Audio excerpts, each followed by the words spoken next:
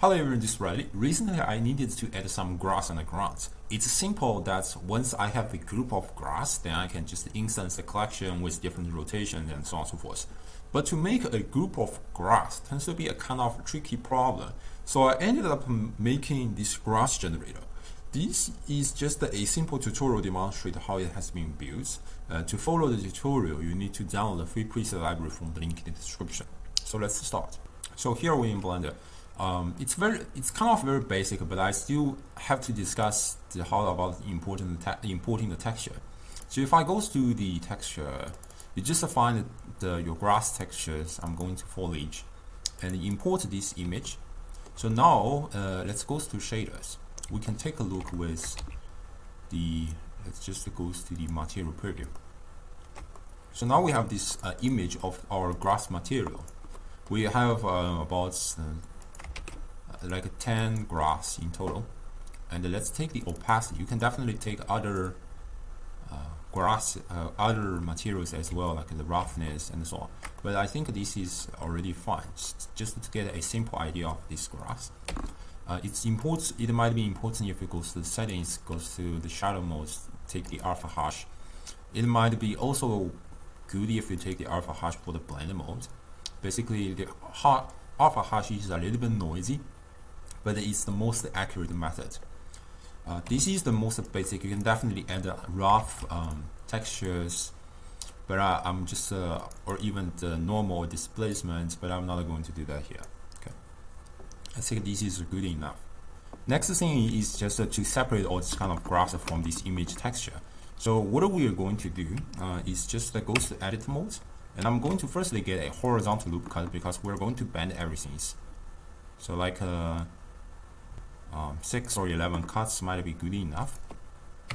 And then I'm going to take a vertical loop cut just to separate all this kind of grass that I'm going to use.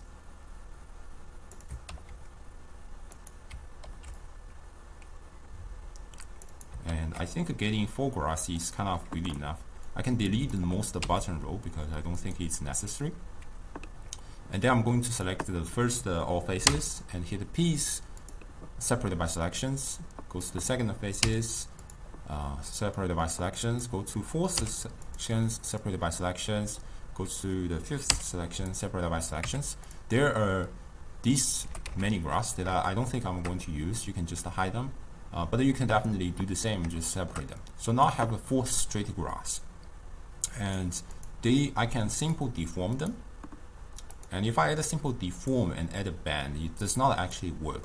The reason is if you look at the transform, they are transformed 90 degrees. This is a kind of limitation of the simple deform, that you have to make your object looking upwards without any rotations. So what you need to do is just Control A and apply rotations. So now you can see the grass that has been applied with simple deform now has been rotated. Another issue that we are having right now is we have to look at their origins. The origin has to be goes to the bottom so that it's not bending from the middle. In this kind of case, it might just be easy if we move these origins and downwards, and we basically do the same things with the others.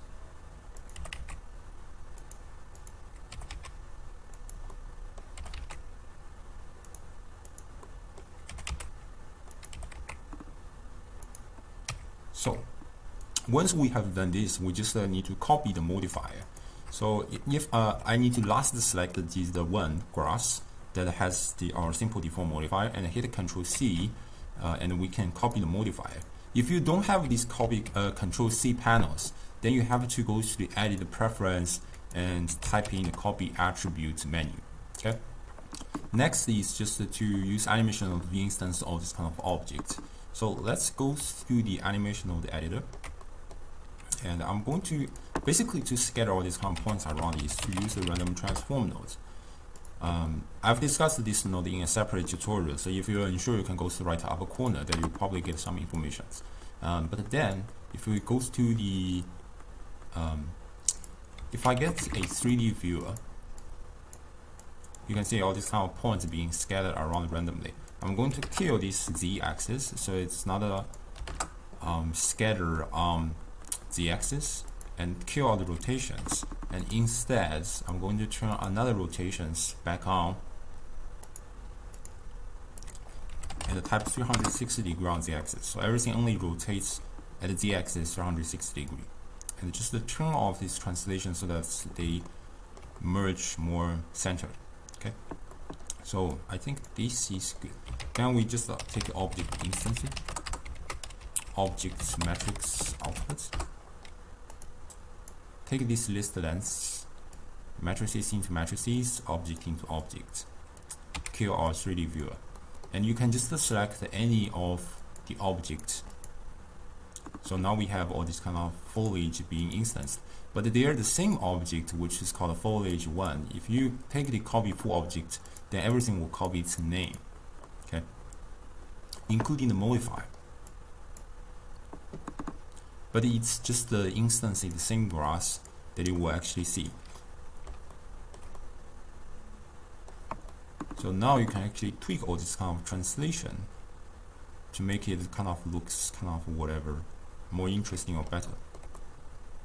But if you really close look at that, it might look kind of a little bit boring. That's why we need multiple graphs to make kind of more interesting look, and also different bending from the simple deform modifier.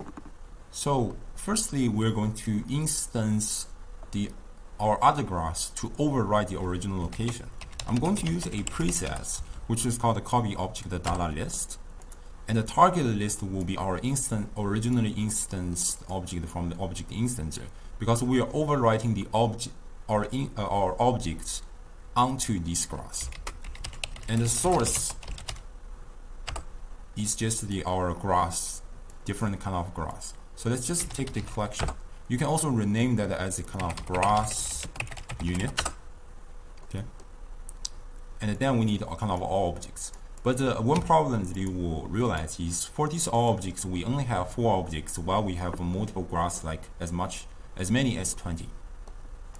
In this case, we're going to repeat the list, and you can use the loop or pin point. It does not really matter.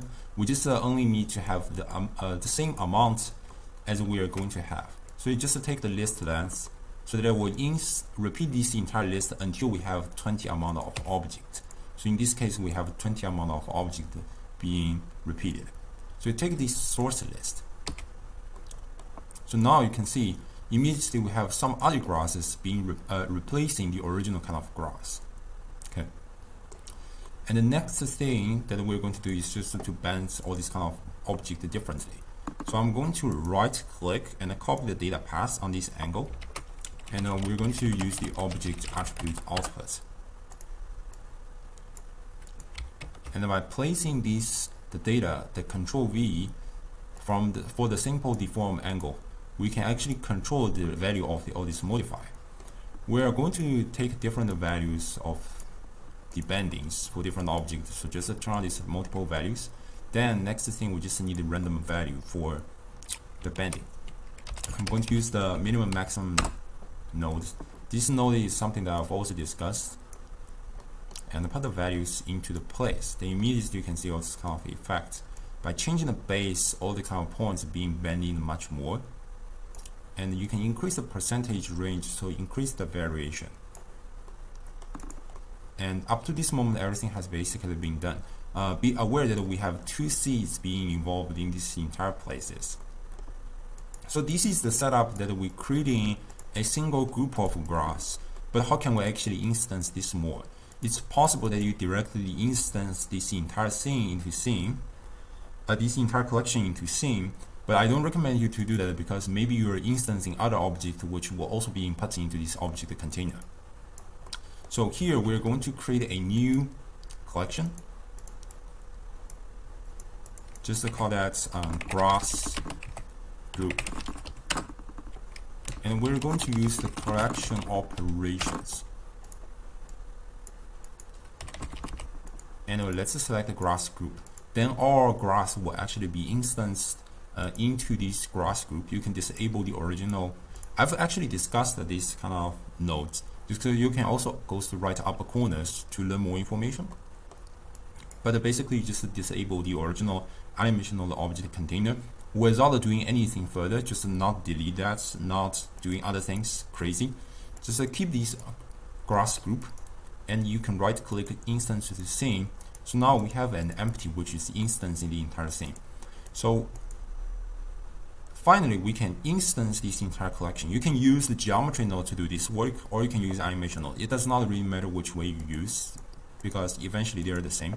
I think it will be easier for me to use animation node because I have this random transform preset. So I'm just going to duplicate this object instancer, object matrix output. And if I'm instancing this empty, everything will be in this animation node container. So to avoid these issues, I'm just going to get a new collection. Name a new collection grass instance.